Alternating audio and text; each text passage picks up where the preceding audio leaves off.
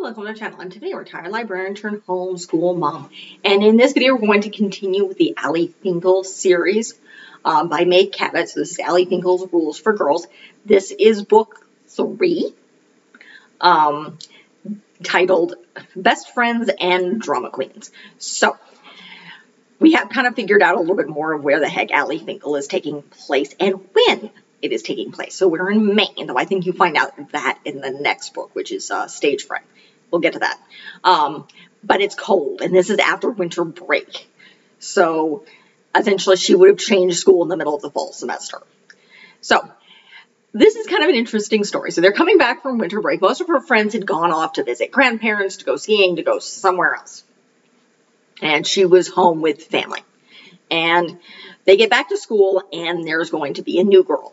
And the teacher decides to move Allie in the back with Rosemary, who, yes, she is friends with. This is the girl who was threatening to beat her up, and now they're friends. Rosemary's still kind of boyish, but she's still friends with them. So, and it does turn out this is not a punishment for Allie. They realize, no, she's back there to help with the boys, because the boys are the ruckish boys, same as Rosemary, because the teacher trusts them. And so they bring in this new girl, Dominique. I believe that's her name. Bring up the image. Cheyenne, sorry. Cheyenne is from Canada. Cheyenne is put by Erica in Allie's old seat. Cheyenne is a spoiled brat. Now remember, these are 9-year-olds. And at least in my experience, I didn't really start being interested in boys till about 10 or 11. So these are 9-year-olds. They're in the 4th grade. They are not supposed to be interested in boys yet. Boys are most certainly not interested in them yet. Allie and her friends are not interested in boys yet. Perfectly normal. They're 9.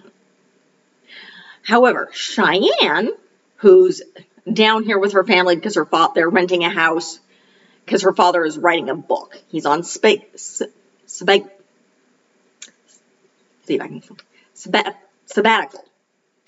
She is a spoiled little brat. She makes up this game to chase the boys and kiss them.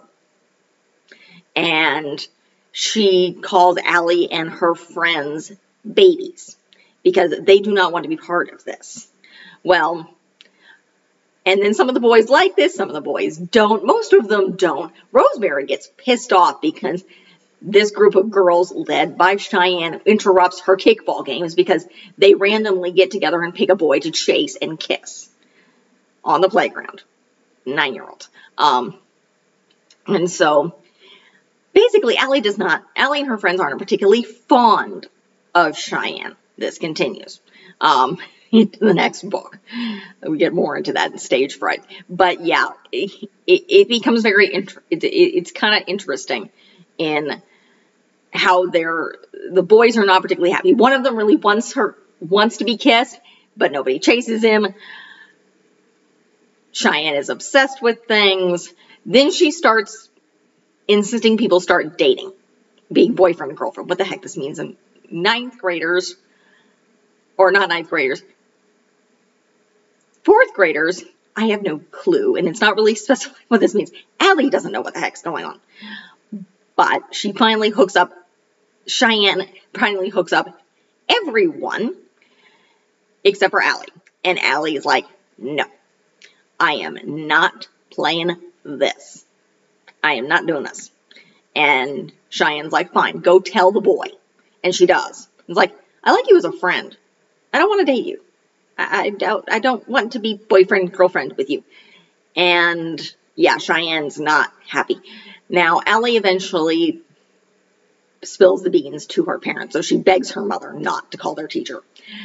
The next day, their teacher is pissed off.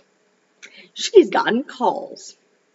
Now, Cheyenne originally blames Allie. Like, the kissing game's like, do not do it. Nobody is boyfriend or girlfriend. You are 9 years old. You are children. You have enough time to date when you're older. Right now, you are children. And I'm going to insist you act like children. That is how pissed. That's pretty much what her teacher says. She is pissed. And because she got a call from parents. Now, first, she blames Allie. Now, Allie's like, no. But it turns out that a lot of parents found out about this. And a lot of parents were royally pissed off. They're like, they all called her. Like, nope. These are 9-year-olds. Knock this off. So Cheyenne basically is kind of put in her place. And she is not happy about this. But there is really nothing she can do about it. So that's really primarily the gist of this story of what's going on. You have Cheyenne, who's kind of trying to be older than she is, essentially, because she's 9. Most of the teacher says, like, you're 9. Most of you aren't 10 yet. Knock this off. And a lot of the parents find out and they're pissed off. So this is right after winter break. So it's interesting. You see this dynamic of this new girl coming in who's very, very snobbish. And essentially is telling Allie and her friends that they're immature for the princesses and queens game that they play. Because it's imaginary. And we're above that. You're almost 10 years old. I was still holding my doll around Kirsten, you see her in the background, at 10 years old. But it was certainly at 9 because I got her when I was 8. So it is very interesting, and seeing this new girl who's, where is she from? I'm trying to think. Ontario. She's from Toronto. She's very, very snobbish. And her family is wealthy. She makes fun of Allie and her friends. And she basically becomes the most popular girl in their class. Because again, she's not really being able to interact with the rest of the because there's 2 4th grade classes. And I don't think they're really interacting you don't really see much interaction between the 2 4th grade classes. Occasionally there are 5th graders that pop up when the girls are walking on their way to school, but their main interest is Allie's little brother who dresses like a pirate. He's in kindergarten. He's allowed to dress like a pirate. They think he's cute because, again, he's a kindergartner who's dressed up like a pirate. And they just think he's adorable. And Allie, that's really the only what you do. Even the 5th graders aren't impressed by Cheyenne. So it's mostly just their class. And again, the teacher knows who's causing this problem. She is not happy. So it goes from Rosemary being the bully to Cheyenne, and Cheyenne stays that way. So I do not know how long this book is because I had to read it in ebook form, unfortunately, as well as Stage Fright. And I think the final book, the only other book I have besides New Girl, is I have Glitter Girls and The Great Freak Out, which is right after Stage Fright. So I have a physical form. Everything else is going to be in digital, unfortunately. That's all I could get a hold of. And I think I actually had to buy them. Unfortunately, I try to get things at the library when I can. But that's really the end of this. It's a very interesting dynamic. So normally, again, why technically there's boy kind of kissing here, there's nothing romantic going on. The boys are not happy about it. One of them kind of has a crush on Cheyenne, but they're 9. And I'm sure this kind of dynamic periodically will show up in 4th grade classes. I don't remember it going on in mine, but again, I was in a special school for kids with disabilities because I was dyslexic. There was the only other girls I really interacted with had ADHD, and we were surrounded by boys. So we weren't really getting into boys until the following year, not until 5th grade. So, and this book does not cover 10-year-olds. It goes to, it's only 6 books long. So that is the end of this review. If you like what you see, be sure to check out the rest of the channel. If you have no idea what I'm talking about, please go back to the beginning. I have an entire introduction. Know that. If you're familiar with the channel and just coming back and notice the background's changed, yeah, I rearranged this room. I took the bookshelves out. Bookshelves in the master bedroom now. because this room is too small. And I started hanging things up. Even since the last things the first couple, Allie Finkle, I've since put, I think, the map over here and the witchy picture there have been added. And unfortunately, closet is open.